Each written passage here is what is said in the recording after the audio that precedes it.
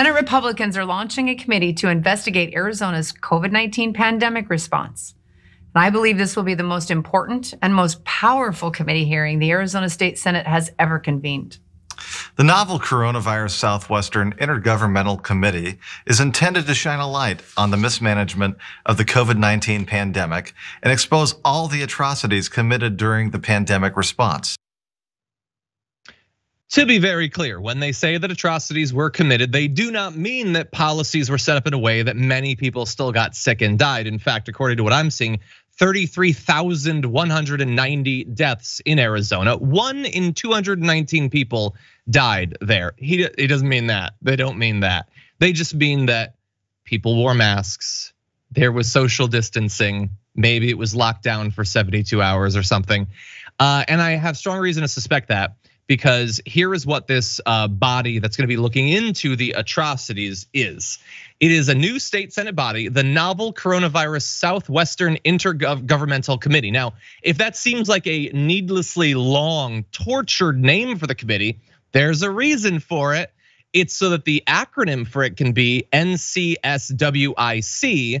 Now, why would that matter? Well, to a normal person, it means nothing. But to QAnon people, it stands for nothing can stop what is coming. And the fact that this is an official investigative body by the state Senate of Arizona that is named to appeal to conspiracy theorists that believe that the government is run by Satanists who drink the blood of babies seems like it'd be a big deal. But I guess that's just Arizona at this point. It apparently is used, that acronym, by QAnon people to say that nothing can stop basically the deep state being taken down. There is nothing these QAnon people love more than a vague acronym that they think properly stands in for a coherent worldview. Anyway, they've got people who are coming in that you might consider pretty crazy. Paul Gosar, Andy Biggs. There are others too that might not be that bad. It's not like they're directly bringing in like Q himself or anything, but it is clearly biased in that direction. God only knows what they're gonna find, Brett, but we know it's gonna be crazy. I mean, what's so frustrating is like, these folks have made it so much a part of their identity to use words like atrocity about like people just saying like, can we try not to kill each other? And to them, that's an atrocity.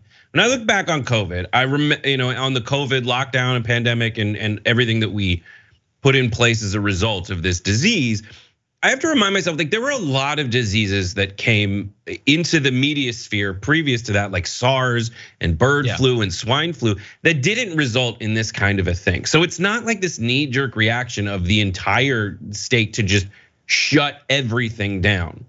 But this did kill an unprecedentedly high number of people. And in the wake of that, what you have to ask yourself what a reasonable person would do. A reasonable person would say, let's try not to kill everybody. And so they put it in place until they could, if the right wing is like, we got to shut down immigration until we can figure out what the hell's going on. That's what America did. They shut down things until they could figure out what the hell was going on. Now, they're gonna go through and they're gonna find things that were actually mistakes that were put in place by government.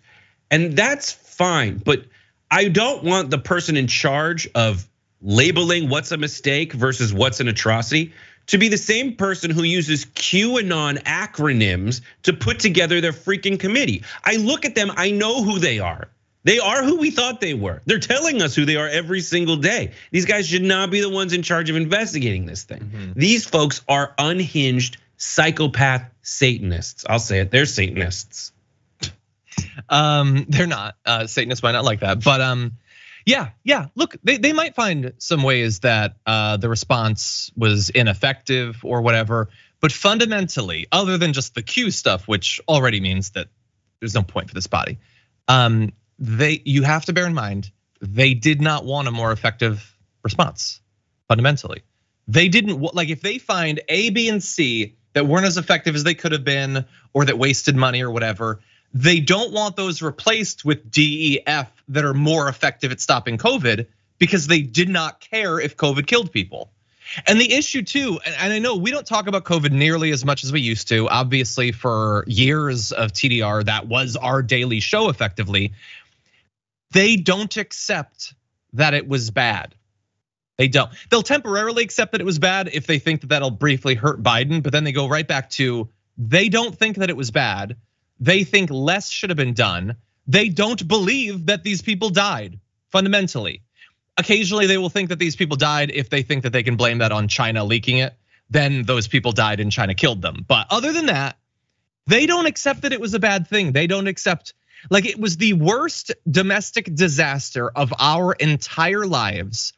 Indisputable to anyone with 3 functioning neurons to rub together.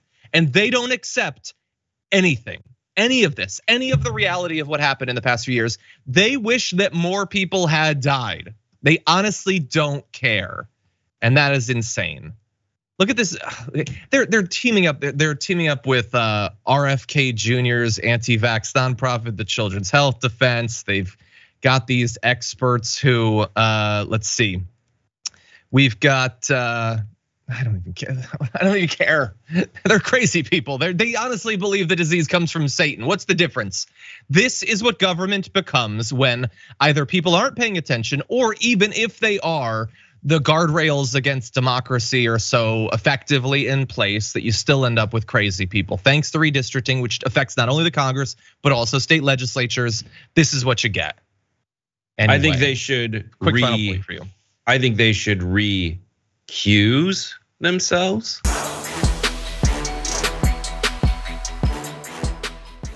Check out the Damage Report podcast each day, wherever you get your podcasts, whether Pocket Casts or Stitcher or iTunes.